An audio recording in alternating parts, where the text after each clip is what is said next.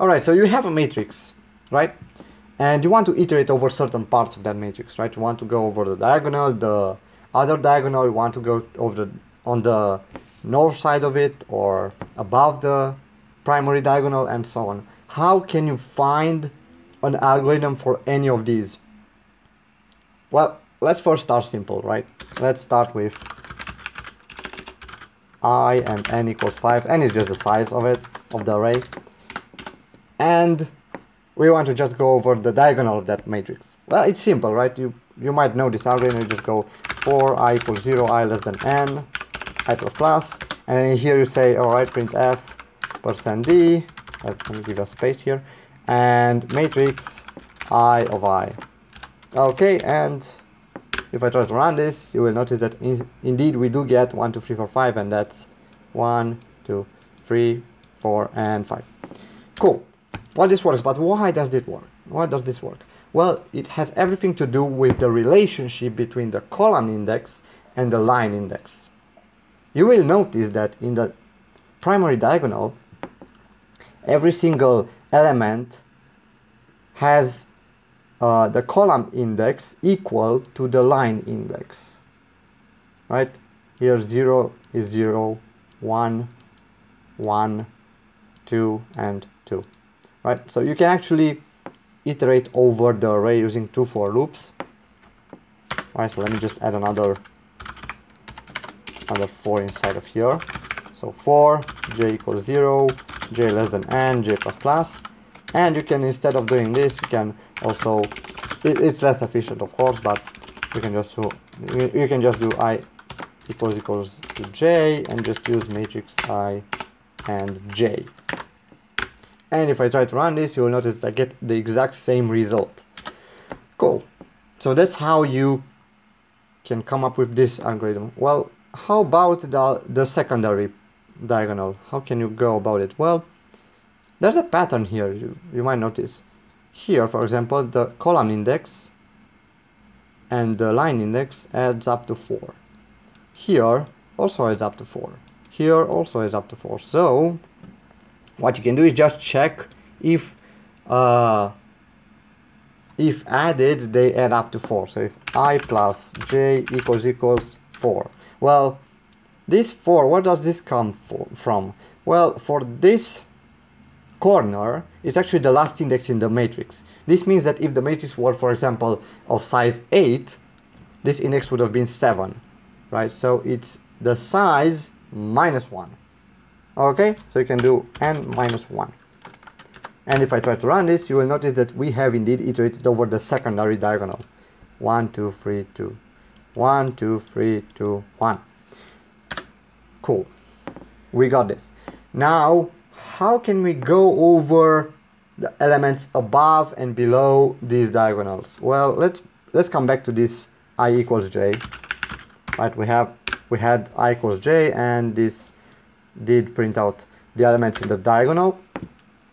Well, since if I equals j prints the element on the diagonal, what happens if I do an inequality here? What if I say, alright, print everything that has the line index less than the column index?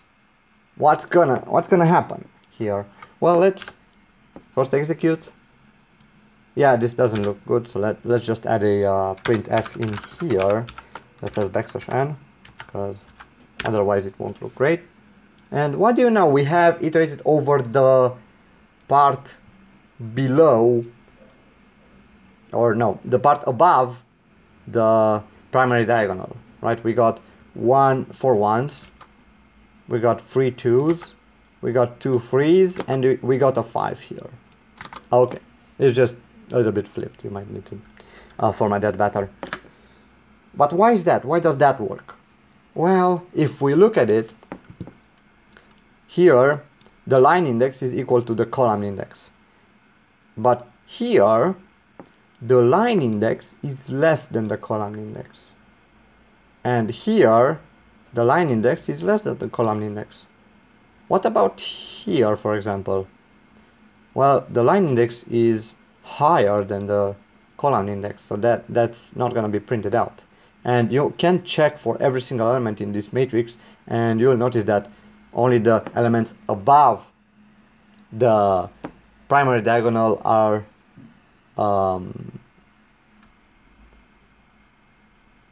interpreting this condition to be true.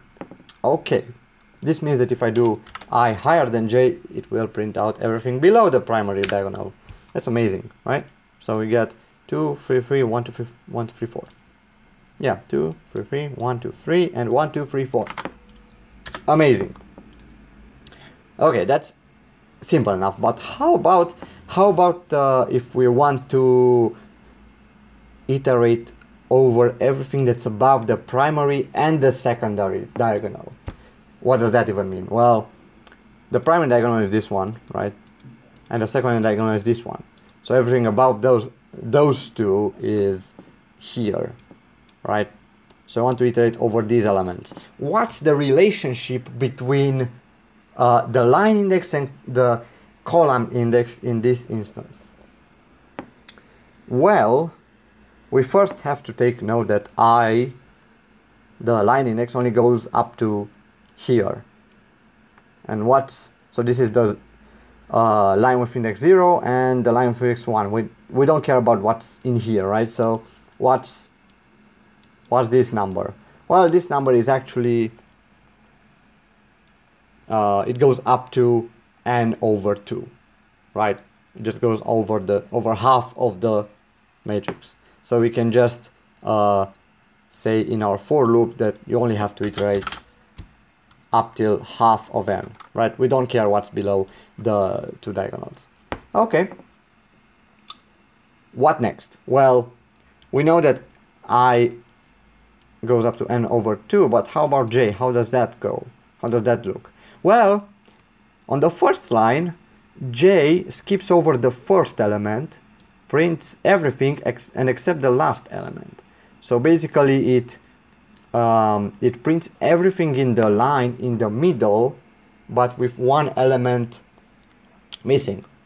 And then on the second line, it prints everything in the middle, but instead of one, this time it's 2 elements. And if this matrix would have been bigger, it would be everything in between, and then the first 3 would be skipped and the last 3 would be skipped.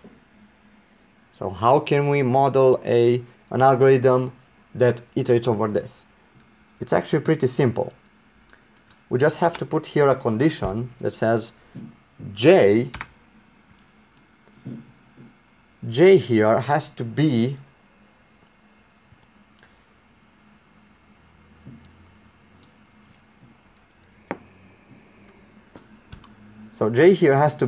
higher than I, but not just I, right? So it has to be higher than I. If it's higher than I, that means that I'm gonna print everything above this diagonal, right? And j also has to be less than, well, the size of the matrix minus 1, so that's going to be the last index, also minus I. We want to take out one element, and because it's exclusive, this should print out only the elements in the north side.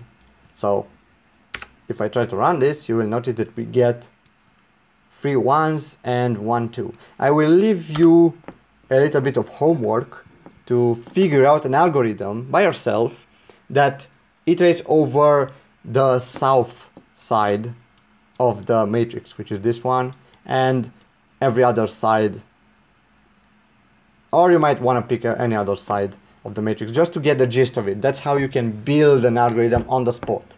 So I hope you learned something, and I hope you understood how to build these algorithms. You don't have to remember these algorithms. You just have to remember the way to make these algorithms on the spot. All right? Thanks for watching, and I hope you understood something.